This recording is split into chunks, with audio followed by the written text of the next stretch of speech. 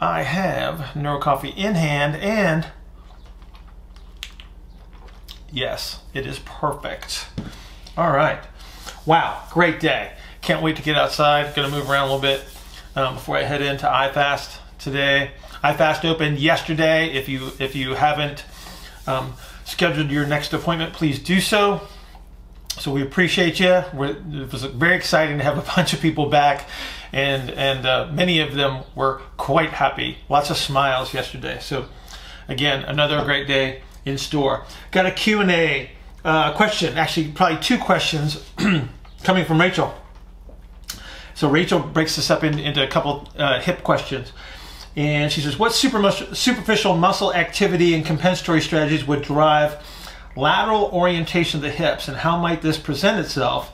And then she asks, what would we expect to see for a more rightward orientation of the pelvis? And so let's just break this up into a couple different segments. Let's look at the normal motions of the hip, and then how we would get this oriented into a more lateral orientation. So Rachel, I'm going to make an assumption that you're talking about the hip socket, the acetabulum, pointing more laterally. So let me grab the pelvis here. So if we look at the pelvis from the side, so for us to access full excursion of the hip joint, I have to be able to inhale and exhale. And so that changes the orientation. The retroverted hip socket is going to help us capture ER. The anteverted hip socket is going to help us capture the IR.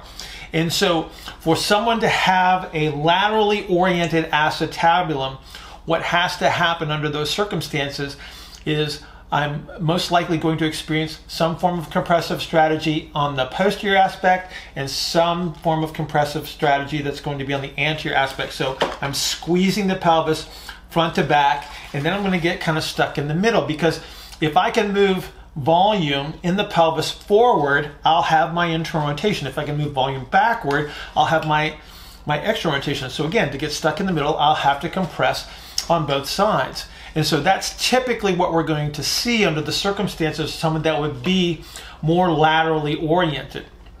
The dead giveaway, of course, is that if I'm compressed on the front side, I lose my IR. If I'm compressed on the back side, I lose my ER.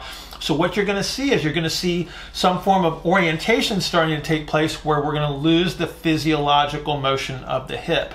So under most circumstances, if we say that external rotation is 60 degrees, internal rotation is 40 degrees, our numbers are going to be less than those standards of normal range of motion when we get this lateralization. So let me give, for instance, I've measured power lifters that really, really strong guys that have given up a lot of hip range of motion for their craft, and they might have 20 degrees of external rotation and 10 degrees of internal rotation, because they're very, very oriented laterally because of the amount of compression that they have to use to lift such heavy weights that they give up that range of motion. Now, if we go to the second half, and you asked what would we see in a more rightward orientation? So when we talk about orientations, Rachel, we're going to talk about the pelvis moving as a single unit. So an orientation forward would be the entire pelvis, so the sacrum and the ilium moving together, posteriorly or anteriorly.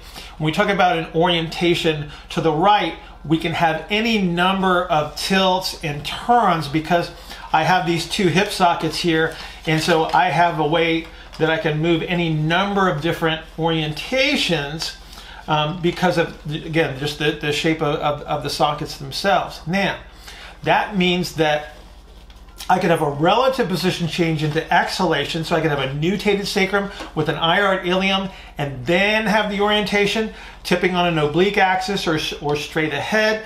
Typically going to be trying to manage internal forces. We'll get that right orientation. I could have a relative position change where I have a counter nutation of the sacrum with an ER at ilium, and then see the orientations as well. And under those circumstances, my internal rotations and my external rotations are going to be different. And that's how you would know.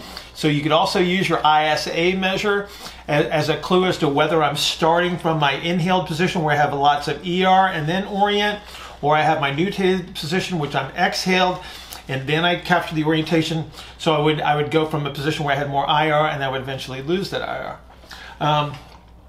So hopefully that gives you a little bit of an idea. Oh, let me back up.